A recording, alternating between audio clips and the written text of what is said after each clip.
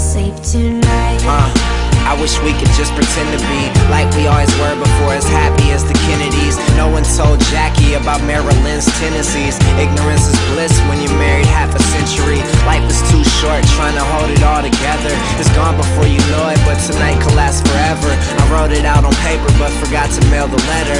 And you could walk away, but you won't find nothing better. It's whatever, I just hope that you remember. Then I said some shit that upset her.